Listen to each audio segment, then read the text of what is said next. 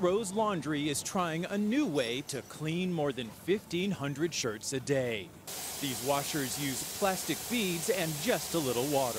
Within the first week, we knew that the water saving was more than 60 to 70%. Xerox machine makers say that's about 350,000 gallons of water saved each year. Major hotel chains like Hilton and Choice are already using the washers at some U.S. locations. The British scientists who developed the technology say a small amount of water helps the beads gently rub against the clothes and act like sponges to absorb dirt. Physicist Steve Jenkins says machines use about half the detergent and energy as traditional washers. We can clean as effectively as a hot cycle at cold.